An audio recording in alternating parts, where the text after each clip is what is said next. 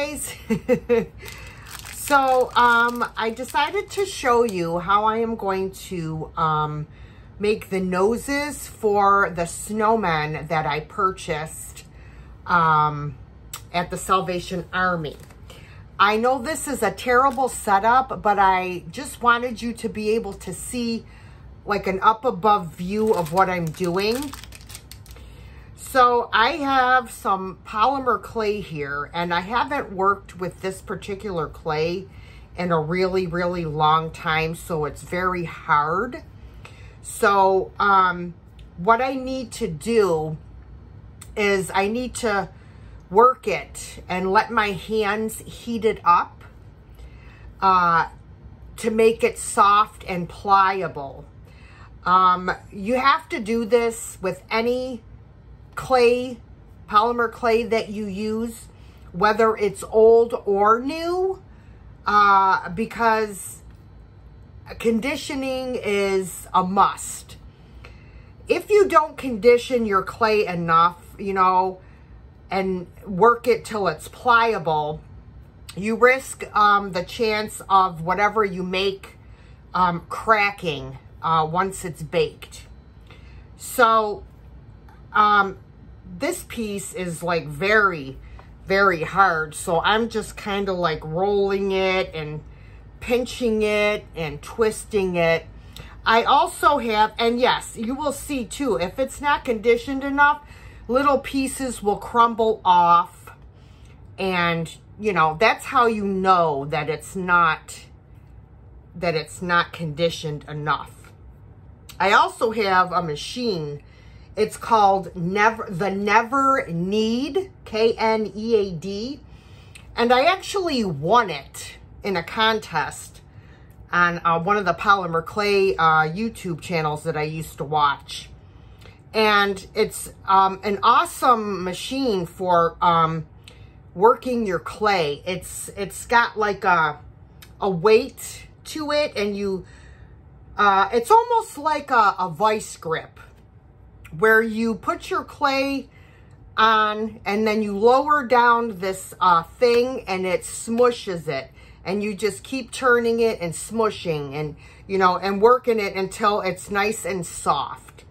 So I'm going to do that with the machine, and then I will come back when it is soft enough for me to work with, and so I'm not killing my fingers.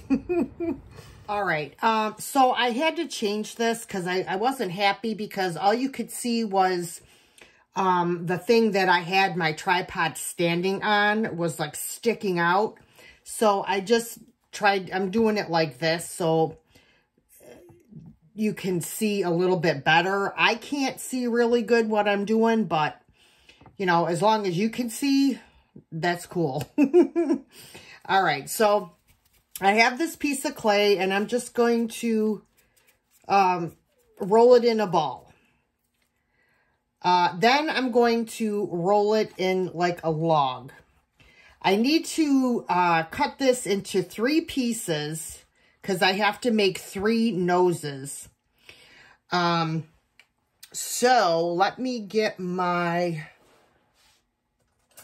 blade here. So I have 2 large noses to make and a small nose. So I'm just going to, this is probably going to be too big, but you don't need a lot of clay for this. So I'm just going to cut 3 pieces. And what I'm going to do is I'm going to roll this in a ball again. And I want to make a cone shape. So in order to make a cone shape, you have to roll one end of the ball. So you want to have your finger on one end so that it starts to roll a cone shape. You see what we're getting here? Kind of like reminds you of candy corn. And you want to put more pressure on the end of this so you can make it into a point.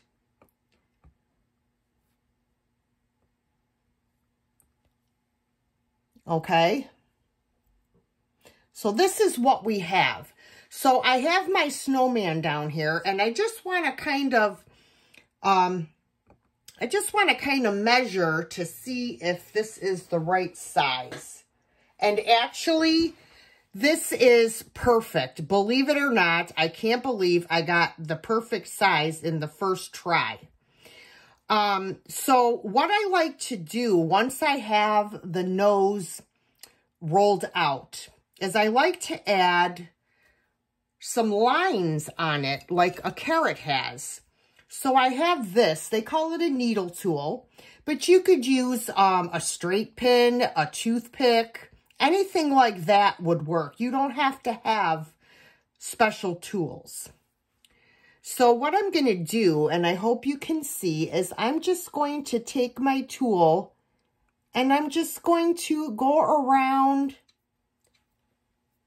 my nose and just add some little lines so that it looks like a real carrot. Let's see, let's do one here and here.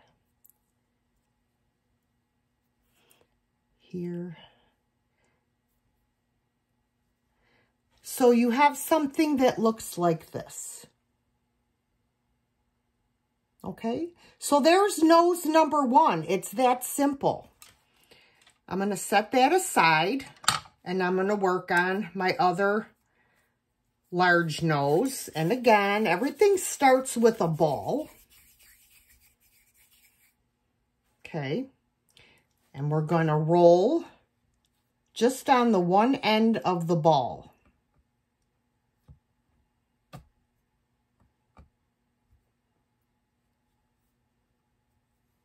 You want to get a little point. Doesn't have to be like a pinpoint. And then we're going to do the same thing. We're just going to make some little lines going around the nose. It's all about the details because you want it to look real, right? And you know how carrots have all those little lines. So that's what we're going to do. We want it to look real.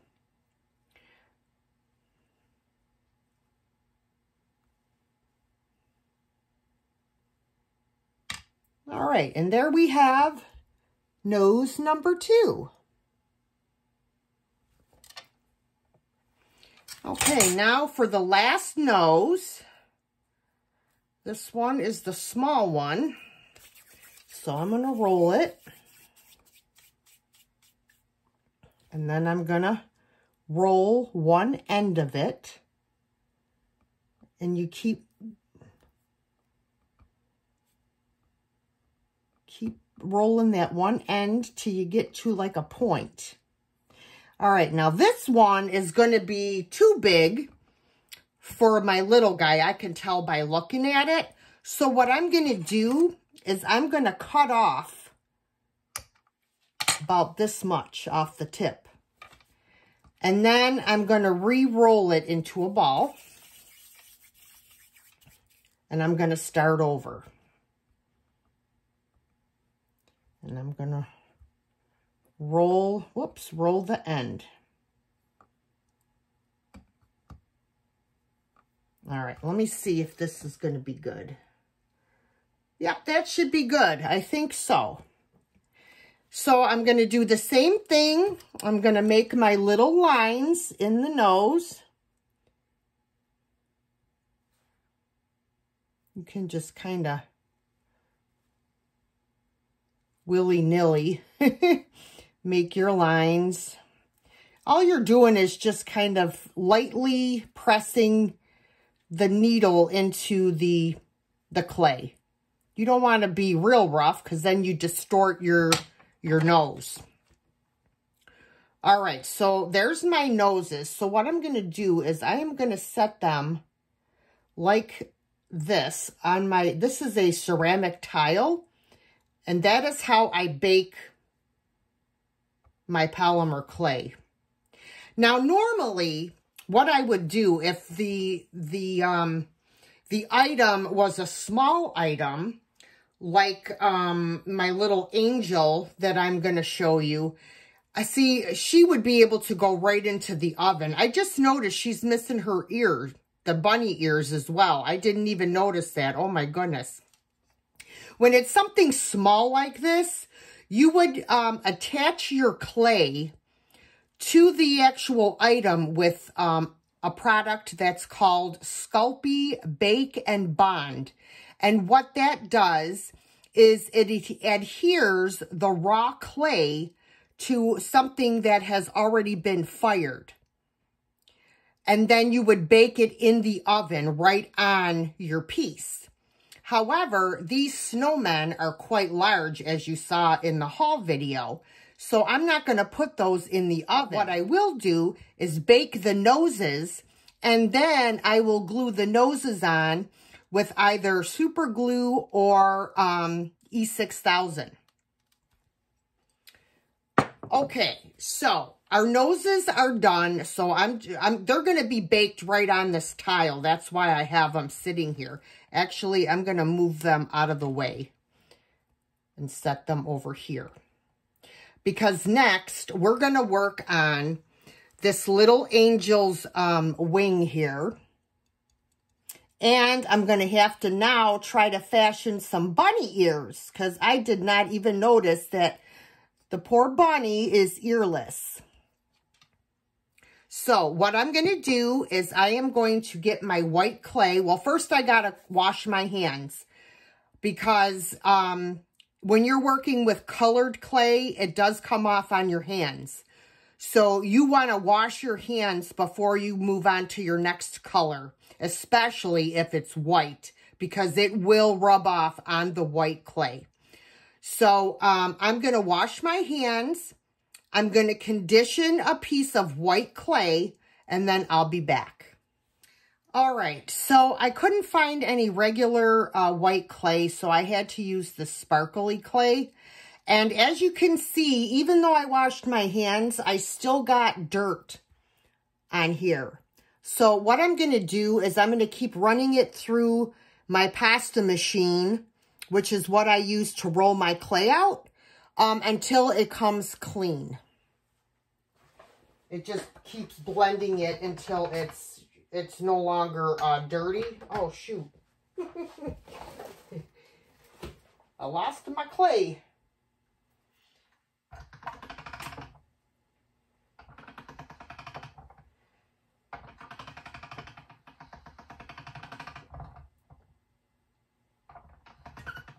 Don't need a lot of clay for this project, because we're just doing the tip of her wing and the rabbit's ears. Okay, so this looks pretty clean now. All right, so what I'm going to do is I'm going to just impress. I'm going to try and impress the wing in here. Okay, so this is the end of the wing, so I can tell about how much clay I need to attach. So what I'm going to do is cut out like a triangle.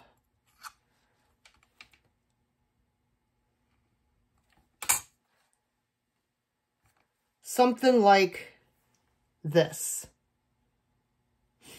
Now, what I need to do is I need to get out my my Bake and Bond so that this raw clay will stick to this piece of ceramic. And this bottle has seen better days, but that's what it is. So you don't need a lot. I only need to put a little bit on the tip of this wing. Okay? So now what I'm going to do is I am going to attach this piece of clay to the bottom of the wing here. Now this is something that you have to play around with and maneuver and smear. And, you know, like you want to blend it in so that you don't see. I know this is hard for you guys to see, especially when I can't see what I'm doing in the camera. So as you can see, I'm trying to blend this.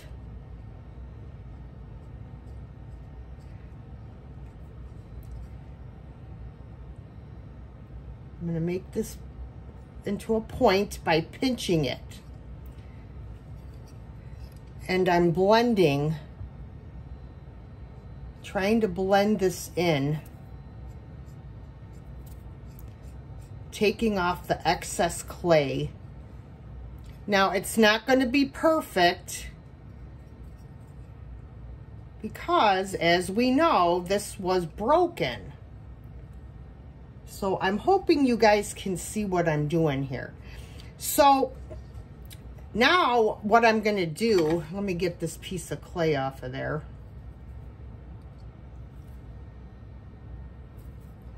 I'm just going to roll this over and try to smooth that out because I can't get my fat fingers in there. All right, so now what I'm going to do, see, I'm just trying to get the excess clay off of there. Now what I'm going to do is I am going to just put some lines. I'm going to put my hand underneath this wing, and I am just going to put some lines in here so that it looks like the other wing. You know what I mean? Like just, and then I'm gonna like try to round them a little bit. I mean, like I said, it does not have to be perfect. Okay.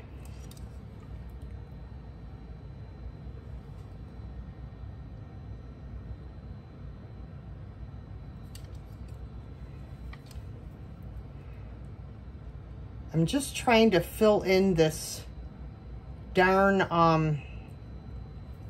divot here. This is what's aggravating me here.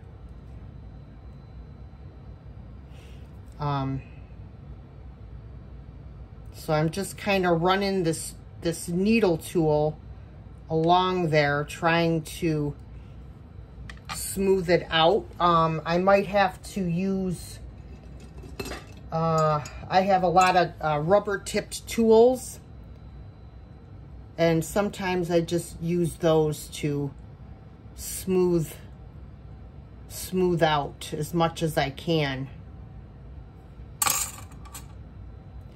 But like I said, this is not, you know, it's not going to be perfect, but at least she'll have a wing, or all of her wing.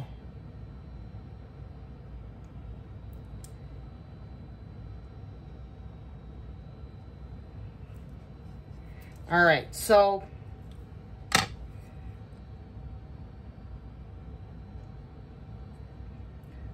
this is what we have so far. Let me show it to you this way. Doesn't really matter, you can't see it. So now I'm going to do the bunny's ears. And what I'm going to do is I'm just going to take a very small, this is even too big, piece of clay. I'm going to roll it into a ball. And then I'm going to roll it just like I did for the nose of the snowman. Okay. So what I'm going to do now is I am going to attach this cone shape onto the bunny's head. Oops, it would help if I took the cap off of the bacon bond. That usually does help. put a little bit of Bacon Bond on there, not a whole lot. And I am going to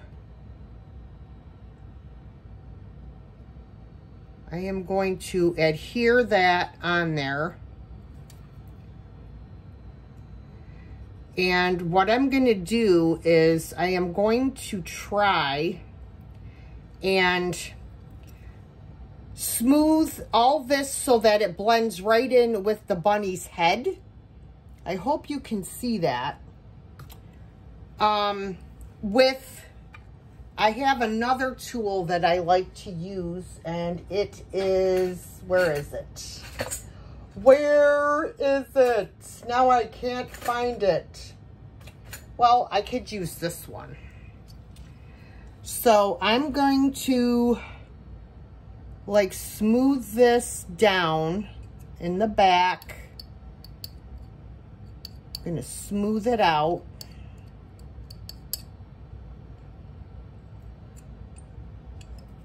And then I'm going to take my fingers and smooth it the rest of the way. Then I'm going to smooth it over here. I hope you guys can see this. I can't see anything what I'm doing. This is why I don't really like to do craft videos, because it's very hard to film them. I don't like that tool.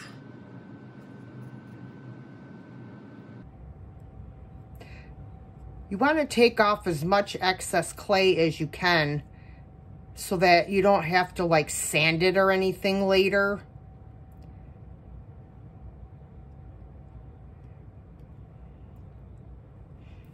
All right, so it's really not a hard fix. It's just a matter of playing around with it until you get it like you want it. And I'm just gonna put a little divot there so it looks like it's 2 ears.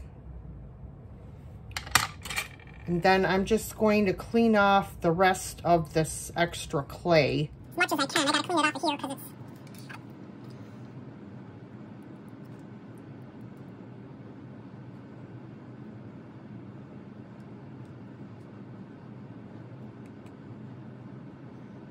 Shoot. Getting a little overzealous with my with my tool here. Now I gotta go back to my fingers. Smooth it.